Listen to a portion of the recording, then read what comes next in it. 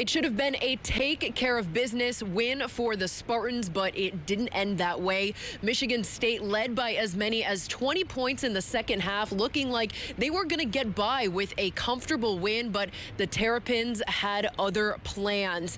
They made it a one-possession game with less than 2 minutes to go, while Michigan State turned it over 7 times in the final 3 minutes. They did get by, barely escaping Maryland's comeback, and this time of year, Tom Izzo says a win is a win, but he didn't hide his disappointment in the post-game press conference.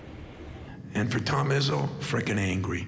Yeah, I was angry. I do not accept that. That's not what I should be doing. So I'll go home and tell it to myself, look at the film, and then figure out how to get better.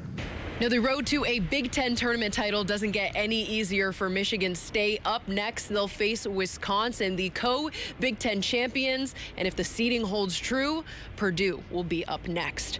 Reporting in Indianapolis, Marley Weirda, News 8.